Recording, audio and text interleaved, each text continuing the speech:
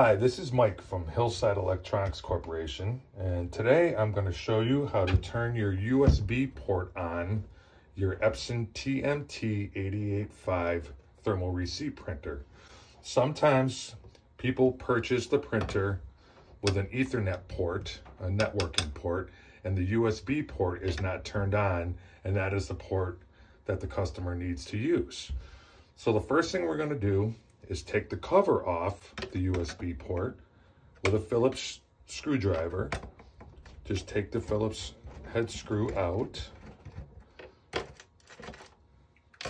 remove the cover,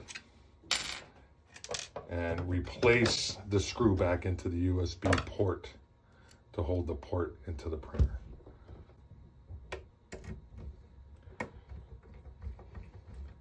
Now your USB port is exposed, so you will be able to plug your cable in there. Now I'm going to show you how to program the printer to turn that port on. Simply connect the printer to your power. With the printer facing you, press and hold down the feed button while turning the printer on, and keep the feed button pressed down. The printer will print out a receipt which gives you all the printer information on it. The next thing we're going to do, you'll notice that the paper light is flashing. We're just going to press the feed button down and keep it pressed down. Now it prints out another receipt which gives you a mode selection of different things we can do in programming.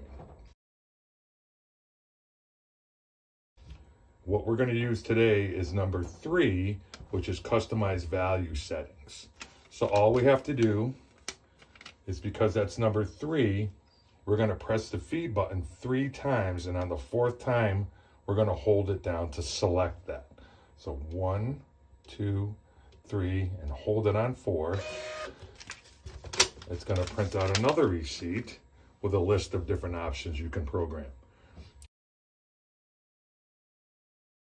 Today, we're going to use number 10, which is the interface selection, because we want to turn on the USB port.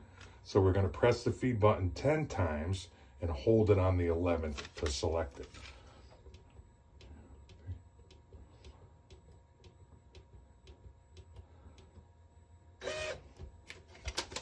It'll print out another receipt, and it'll list your port selections.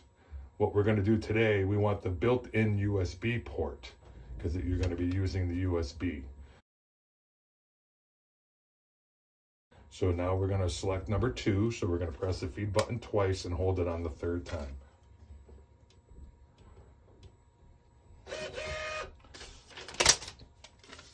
And it shows that you've selected the built-in USB.